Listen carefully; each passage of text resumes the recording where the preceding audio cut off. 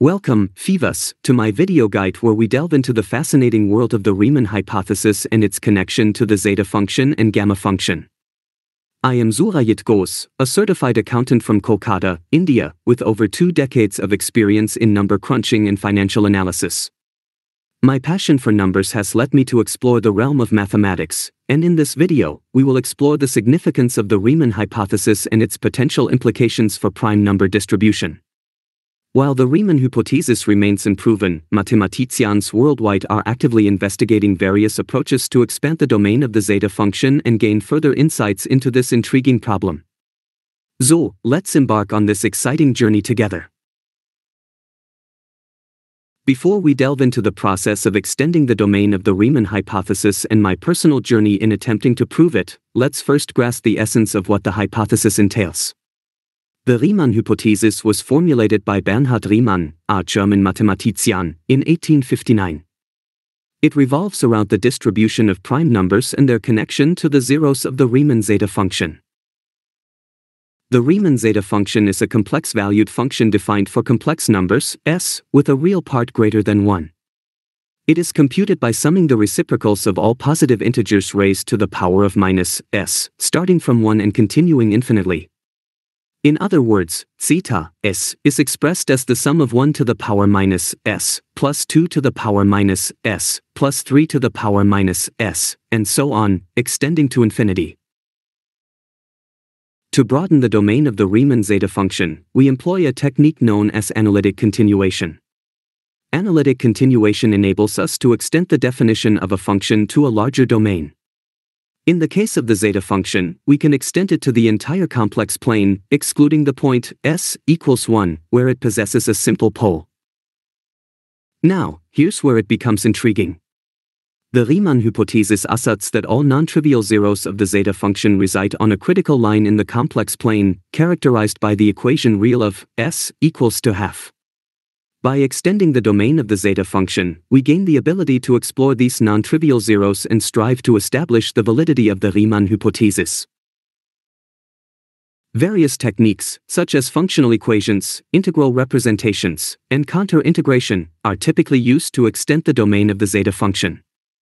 However, in my approach, I departed from these conventional methods and built upon Euler's work by employing an induction process that involved taking infinite products of zeta values. Through this approach, I obtained initial results that challenged established notions, such as zeta of 1 being equal to 1 instead of infinity, and zeta of minus 1 being equal to 1/2 rather than Ramanujan's value of minus 1/12. This deviation from conventional thinking led me to question the existence of absolute zero or singularities. I realized that the poles of the zeta function could not be left unaddressed and intuited that their removal might hold the key to proving the Riemann hypothesis. If zeta 0 leads us to minus 1/2 and zeta half is connected to all zeta zeros, then there must be a complex cycle that mathematicians have thus far overlooked. To tackle the problem in a fresh manner, I visualized the Riemann hypothesis as a cyclic challenge, necessitating a restart after completing a full round trip. I constructed a symbolic garland, interweaving fruits and flowers representing zeta values from various branches of the cross-pollinated zeta function, gamma function, pi function, my own delta function, and their periodic harmonic conjugates. These branches stemmed from 2 fundamental trees, the unified factorial tree and the unified zeta tree.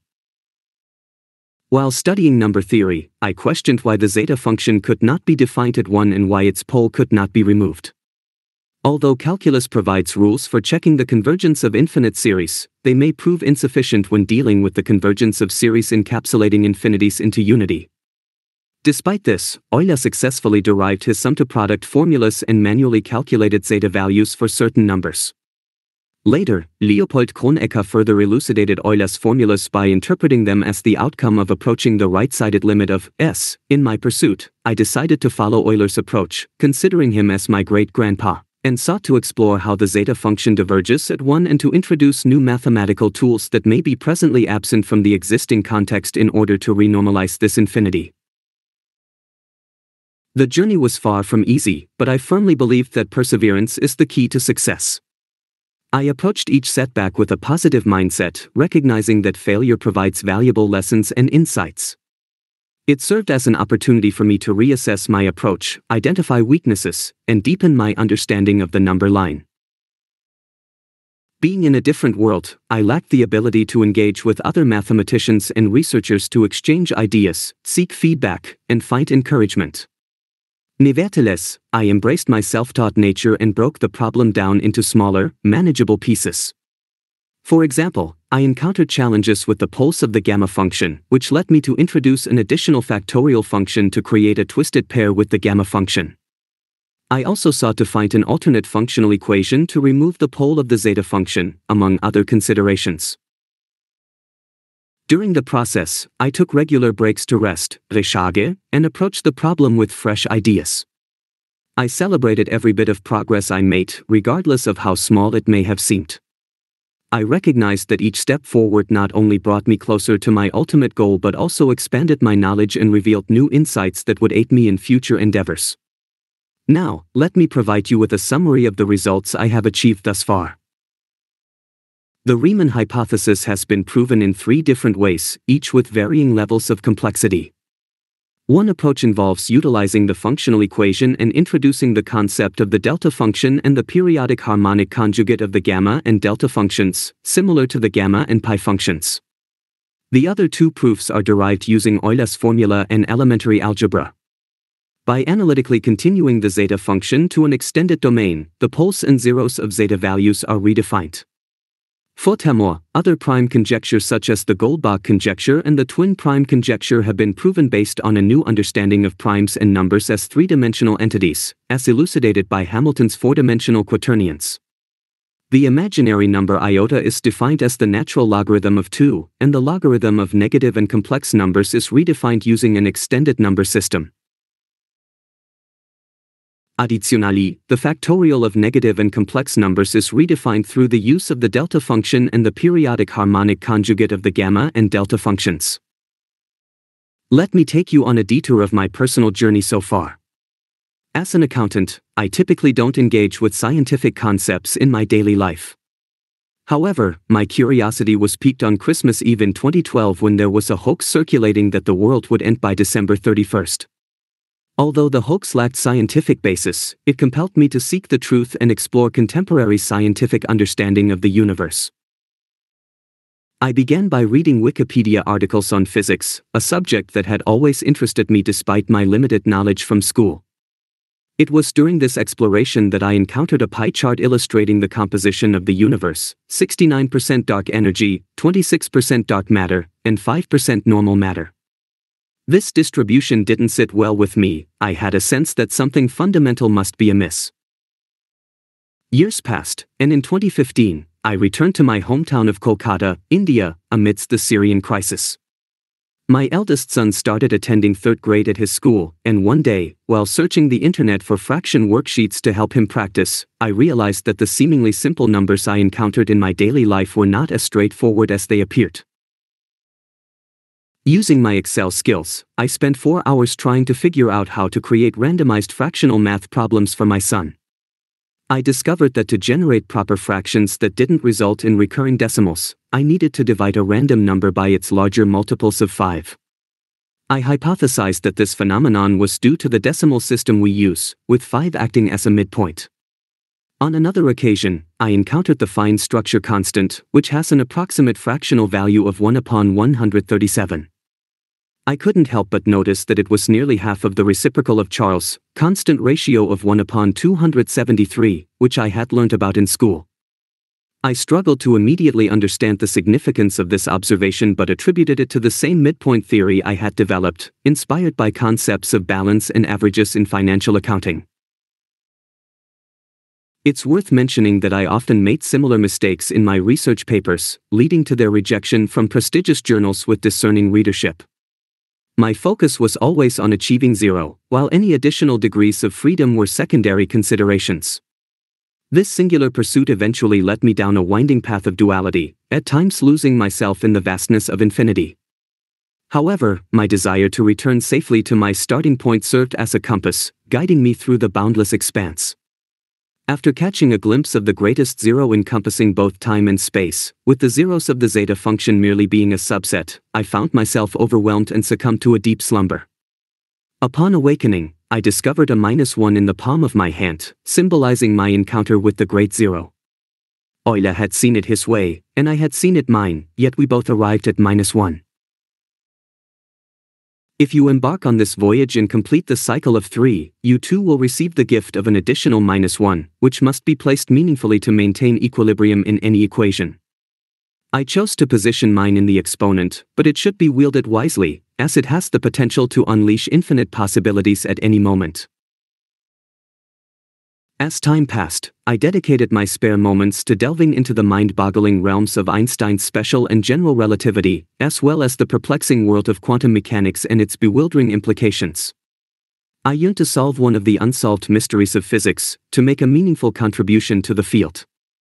One day, while browsing through Wikipedia, I stumbled upon a list of unsolved physics problems, which led me to another list of unsolved mathematical problems. The latter list was relatively shorter, and I found myself captivated by the Riemann hypothesis, one of the 7 Millennium Prize problems. Drawing upon my self-constructed midpoint theory and its rudimentary connection to the Riemann hypothesis, I pondered why such an elegant proposition had remained unsolved for over a century and a half. I took it upon myself to tackle this monumental challenge, starting from scratch. In 2019, I began with Euler's version of the zeta function and, employing an induction method akin to Euler's, I grasped why the Riemann hypothesis ought to be true. However, my initial elementary proof was met with rejection. In 2020, the world was gripped by the COVID-19 pandemic, and I found myself unemployed and confined to lockdown. This presented me with ample time to focus on unraveling the Riemann hypothesis. I realized that my initial elementary proof lacked the novel mathematical insights necessary for such a pivotal problem.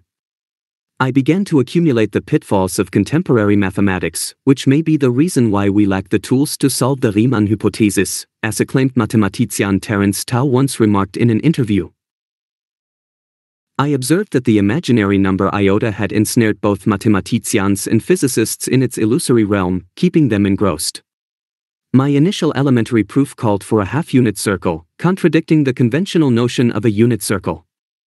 I had discovered a way to incorporate a dual unit circle within the familiar concept of a unit circle, but further justification was needed. Although complex analysis was not my cup of tea, I delved into it to ensure that my work did not violate any principles. I found no such violations, yet I encountered only rejections. Returning to Riemann's functional equation, I sought to develop a more rigorous approach. I came across a particular theorem in complex analysis known as the harmonic conjugate theorem, which states that if a function is analytic in a given region, there must exist a harmonic conjugate of the original function. I realized that if I could slightly modify Riemann's functional equation by replacing the gamma function with an equivalent that is not undefined at 1, I could potentially eliminate the function's pole. I understood that this would challenge the well-established divergence of the harmonic series, as proven by Nicole Oersma centuries ago. This journey led me to introduce a new zeta function that spiraled cyclically to form a continuum, with these cycles serving as placeholders for infinity. However, I soon realized that I had inadvertently opened Pandora's box, giving rise to additional complications and dilemmas along the way. In order to tackle these novel problems, I found it necessary to revisit Euler's gamma function and create a variant of it which I named the delta function. However, even with this new function, I still faced an incomplete picture. To fill in the missing pieces, I delved into the realm of negative factorial functions and introduced 2 additional functions that served as periodic conjugates of the original gamma function and the newly discovered delta function. With these 4 factorial functions, I was able to extend the domain of factorials to negative numbers and the domain of the zeta function to negative even numbers. I brought all these components together and observed that the functional equation for my harmonic conjugate zeta function provided the long-awaited proof for the Riemann hypothesis. Yes, I had achieved it. I celebrated the victory brought about by the pi/3 angles, which propelled me into higher dimensions and granted me the proof. It is worth noting that one ray of the pi/4 angles also extends into the 4th dimension and has a presence in the unit sphere. However, I have left this branch of exploration for others who may have an interest in working with pi further. Due to the popularity of calculus, Euler's number E has become more widely known than pi, which is primarily associated with the study of geometry, particularly the geometry of circles. In my research paper, I hinted at the possibility of pi serving as a base for complex logarithms, where hyperbolic numbers in its exponent yield the conjugate form of Euler's formula, e to the power I pi equals -1, which can be written as pi to the power j e equals -1. I sought natural occurrences that could validate this novel idea, but lacking access to astronomical data for verification, I turned to Google for information on the 60-degree latitude. The 60-degree latitude line runs parallel to the equator at a latitude of 60 degrees both north and south. One notable example is the Southern Ocean, which surrounds Antarctica. As the 60-degree south latitude line traverses this region, it encounters vast expanses of open water with no significant land masses, resembling the notion of zero in relation to the zeta zeros.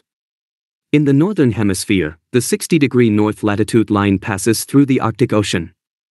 While various islands exist within the Arctic Circle, such as Greenland, Svalbard, and the Canadian Arctic Archipelago, the specific stretch along the 60-degree north latitude may also cross areas of open water, particularly during warmer months when sea ice melts.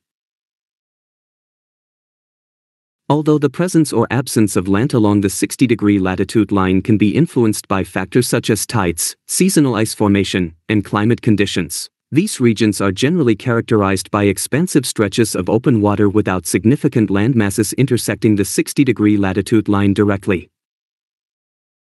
After obtaining a natural signature as described earlier, I expanded my investigations to more generalized conditions, such as the entire galaxy and the universe, in an attempt to solve the mysteries of dark matter and dark energy.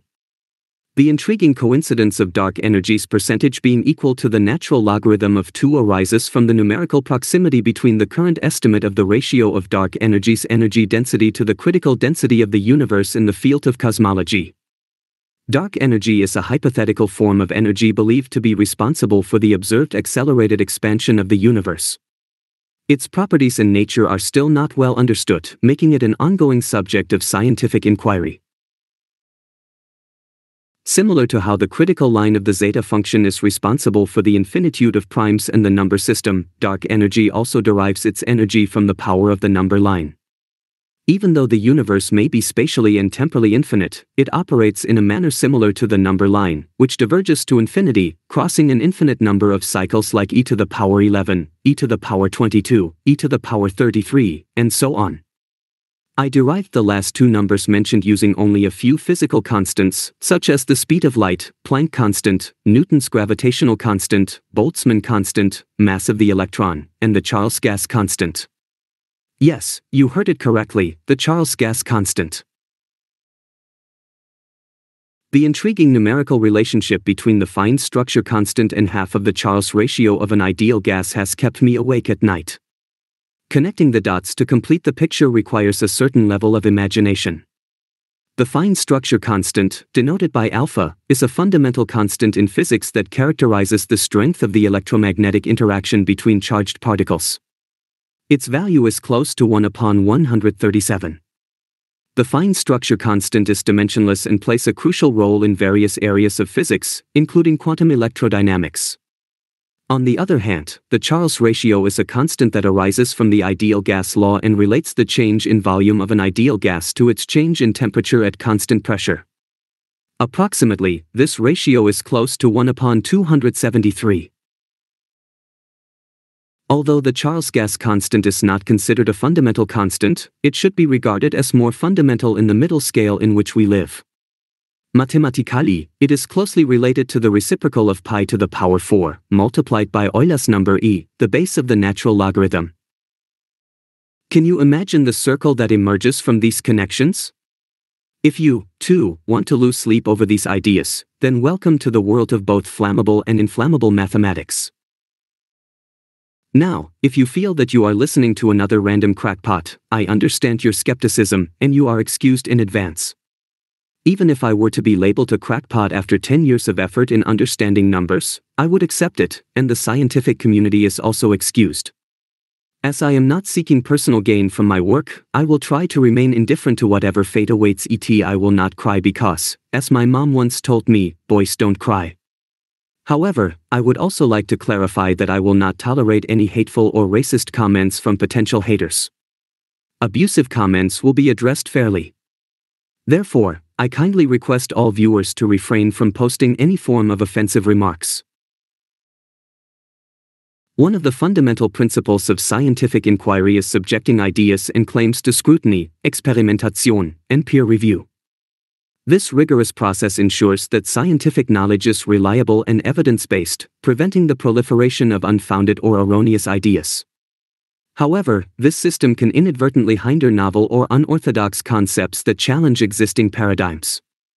When scientific works are not accorded due recognition or are dismissed solely due to their immediate incomprehensibility, several adverse consequences may arise. Firstly, it stifles intellectual curiosity and discourages researchers from exploring unconventional ideas, limiting the diversity of perspectives and approaches within the scientific community. Consequently, breakthroughs and innovative discoveries may be impeded. Secondly, it perpetuates a culture of conformity and orthodoxy, where researchers may hesitate to deviate from established theories or methods. This bias towards incremental rather than transformative advancements can hinder scientific progress, as scientists fear professional consequences for exploring unconventional avenues. Lastly, it hampers scientific progress by discouraging interdisciplinary collaboration. Numerous groundbreaking discoveries have emerged at the intersection of different fields, where novel ideas from one domain may not be immediately comprehended or appreciated by another. Neglecting or dismissing these interdisciplinary endeavors can impede holistic understanding and limit the potential for groundbreaking discoveries. Moreover, overlooking scientific works that are not immediately grasped by the scientific community can have broader societal implications. Scientific research often addresses pressing societal challenges, such as climate change, disease prevention, or technological advancements. By disregarding unconventional ideas, we may overlook potential solutions to these complex problems. Let us change the topic. Let's understand how these new mathematical jackpots of reals can lead us to groundbreaking discoveries in every field of applied science. Imaginary numbers, denoted as multiples of the imaginary unit e, are crucial in many areas of mathematics and physics. They are used extensively in complex analysis, quantum mechanics, electrical engineering, signal processing, and more. It would indeed be a groundbreaking discovery with far-reaching implications across various branches of science, mathematics, and technology if imaginary numbers could be integrated with the real number line. The integration of imaginary numbers with the real number line would lead to a more comprehensive and unified mathematical framework. It would allow for a deeper understanding of complex functions, such as exponential, trigonometric, and logarithmic functions, which play a vital role in various mathematical applications. The development of new mathematical techniques and tools could arise, enabling more sophisticated modeling and analysis in diverse fields. In physics, the merger of imaginary and real numbers would have profound consequences. Quantum mechanics, a fundamental theory describing the behavior of particles at the microscopic level, heavily relies on complex numbers. Quantum mechanics, a cornerstone of modern physics, relies heavily on complex numbers and the concept of the wave function. The wave function describes the probabilistic behavior of quantum systems, such as electrons, atoms, and molecules. It provides information about the particle's position, momentum, and other physical properties. By extending the real number line, new insights into quantum phenomena and the behavior of subatomic particles could emerge. It may lead to enhanced mathematical formalism and a deeper understanding of wave-particle duality, superposition, and quantum entanglement. Imaginary numbers being brought down to the real number line, it would impact the mathematical framework of the wave function. Complex numbers play a crucial role in representing the amplitude and phase of quantum states. By extending the real number line, it could introduce new mathematical techniques to describe and analyze quantum systems more comprehensively. General relativity, Einstein's theory of gravity, describes the fabric of spacetime as curved and influenced by mass and energy. If imaginary numbers were integrated into the real number line, it could potentially impact the mathematical framework of general relativity. New possibilities might arise for the analysis of complex spacetime geometries, including those involved in black holes, gravitational waves, and the early universe. It could lead to novel insights into the relationship between gravity and quantum mechanics, an area that remains unresolved even today. The integration of imaginary numbers with the real number line would have practical implications for numerous technological applications. Complex numbers are crucial in electrical engineering, signal processing, control systems, and telecommunications. By extending the real number line, it would provide a more comprehensive mathematical framework for analyzing AC circuits. Complex numbers would continue to play a crucial role in representing voltage and current phasors accurately. It would enable engineers to perform complex calculations involving impedance, reactance, and power factor more efficiently. This, in turn, would contribute to the design, analysis, and optimization of electrical circuits and systems. By extending the real number line, engineers and technologists could develop more sophisticated algorithms, improved signal processing techniques, and advanced control systems. It could pave the way for more efficient digital communication, advanced image processing, and breakthroughs in artificial intelligence. Quantum computers rely on the principles of quantum mechanics and utilize quantum bits or qubits to perform computations. The mathematics associated with quantum computing involves complex linear algebra and quantum algorithms. Complex numbers are integral to representing quantum states, quantum gates, and quantum operations. If imaginary numbers were brought down to the real number line, it would impact the mathematical foundations of quantum computing. The use of complex numbers would remain essential for representing and manipulating quantum states, as well as performing quantum operations and simulations. Extending the real number line might lead to the development of new mathematical techniques and algorithms for quantum computations, enhancing the efficiency and capabilities of quantum computers. Moreover, the integration of imaginary numbers with the real number line could have implications for quantum error correction codes, which protect quantum information from decoherence and errors. The mathematical framework underlying error correction codes would likely continue to rely on complex numbers, ensuring the reliable storage and manipulation of quantum information. The unification of real and imaginary numbers would foster interdisciplinary collaborations and cross-pollination of ideas across all branches of science. It would encourage researchers to explore new mathematical frameworks and develop novel approaches to understanding complex phenomena. This integration could have implications for fields such as chemistry, biology, materials science, and more, by providing enhanced mathematical tools for modeling and simulating intricate systems. In my paper, I have provided minimal proofs for various unsolved number theory problems. I refer to these proofs as minimal because they emerge from the already proven prime number theorem once we understand the duality of the number system and its oscillation around the limit of 2. The dual nature of numbers refers to the observation that prime numbers exhibit both irregular and seemingly random patterns, as well as certain statistical properties that can be analyzed through probabilistic methods. For example, let's consider the twin prime conjecture, which states that there are infinitely many prime numbers that differ by 2. To approach this problem, we can utilize the prime number theorem and the dual nature of numbers.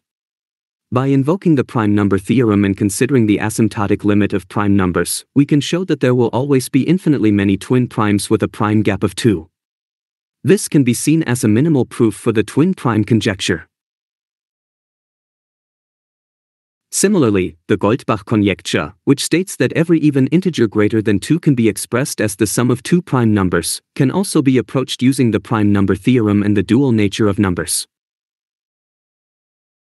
In my paper, I also discuss the concept of quaternions in the four-dimensional complex number system and redefine the imaginary number iota to be the natural logarithm of 2. This redefinition allows for a more direct representation of complex numbers without the need for complex notation. Additionally, I propose the use of a scale factor based on powers of 10 to represent complex numbers in a more intuitive way. Although my work is currently not widely known, it is available on websites like sixra.org and other open-access repositories. I have chosen to keep my lockdown videos on my YouTube channel, but I have set them to private so that only my subscribers can view them. During that time, I faced significant challenges and experienced a decline in my physical health. I was heavily engaged in research work, dedicating 16 to 18 hours a day, and I resorted to chain smoking multiple packets of cigarettes. This unhealthy lifestyle, coupled with contracting COVID-19, led to a critical condition where my blood sugar level spiked to over 350. I faced severe breathing difficulties, and there were moments when I feared for my life. As a result of this distressing experience, I have refrained from publishing my work, as I no longer have the confidence to satisfy the stringent expectations of the mathematicians who would review it. I have decided to share my story of failure on YouTube, not with the intention of seeking further recognition, but to ensure that it is not completely erased from existence. I invite anyone who wants to prove or disprove the Riemann hypothesis to consider my work and cross-check my signature predictions. I believe that my insights, such as extending the domain of factorials and the zeta function, the connection between quaternions and zeta zeros, and the concept of the dual unit sphere, can contribute to a better understanding of the Riemann hypothesis. I acknowledge that further study and analysis are required to fully explore the potential implications and feasibility of my ideas. I encourage others to build upon my work and share it with the mathematical community. While I do not compare myself to mathematical geniuses like Ramanujan, I believe that my contributions can pave the way for solving other unsolved problems in mathematics and physics. I hope that my paper and ideas will be shared and considered by those interested in these areas of research. Thank you for your attention and support. Before I sign off, let me make an official appeal for sharing my work officially once again. Dear science community, I am pleased to present my proof of the Riemann hypothesis. After 10 years of research and experimentation, I have successfully demonstrated that the Riemann hypothesis is true. My proof is based on harmonic conjugate of zeta function and its functional equation. The Riemann hypothesis is one of the most important unsolved problems in mathematics. Its proof has eluded mathematicians for over a century. My proof not only solves this problem but also opens up new avenues of research in the field of mathematics.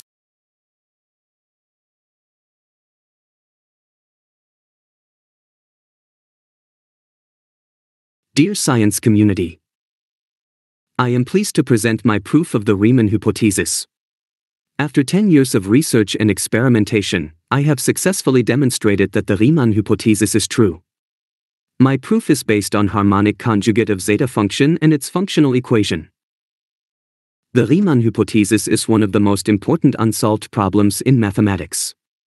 Its proof has eluded mathematicians for over a century. My proof not only solves this problem but also opens up new avenues of research in the field of mathematics. The implications of my proof are far-reaching. It has the potential to revolutionize the way we think about prime numbers and their distribution in the number line. It could also have applications in other fields such as physics, computer science, and engineering. I am sharing my proof with the science community in the hope that it will inspire others to build on my work and advance the field of mathematics. I am not seeking any monetary compensation for my work. My only goal is to contribute to the advancement of humankind. Thank you for your attention. Surajit Ghosh.